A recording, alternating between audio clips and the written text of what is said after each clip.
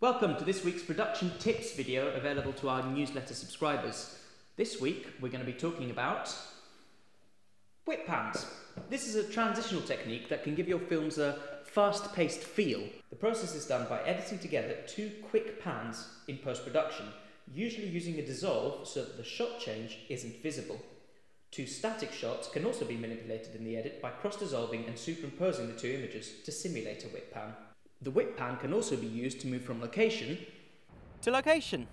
It can also be used to transition between two long takes in order to give the feel of one long shot. We hope you enjoyed this tip and can use it in your own films. If you like this and want to see more, please subscribe to our newsletter or subscribe to our YouTube channel. And it's always nice to pass it along to a friend as well. See you next week.